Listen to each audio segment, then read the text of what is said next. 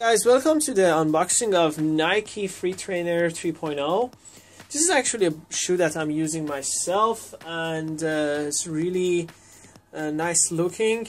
At the same time, very comfortable. They can be used as an everyday running shoe and walking shoe, or a shoe that you use for your athletic training and activities. They're actually very stylish if you look. I like the neon green and the turbo green that they're using.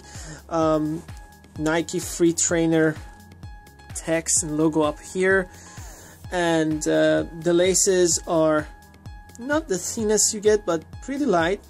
The cushioning is perfect, as you see here, and because these shoes are very stylish, you can use them as your normal day-to-day walking shoe or just running shoes. They're pretty flexible, come in a wide range of colorways.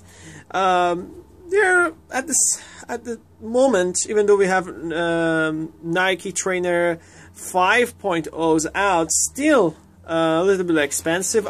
You might be able to get them at $100 or somewhere around that, depending on where you're buying them, what part of the world, because the price really varies depending on where you live. But they are very, very durable, easy to use, easy to take care of, and they just look nice and comfortable inside. Your feet get a lot of room for breathing. It wicks away the sweat, and your feet can breathe easily in these ones. I've had these for periods over 24 hours on, and I really didn't feel like taking them off.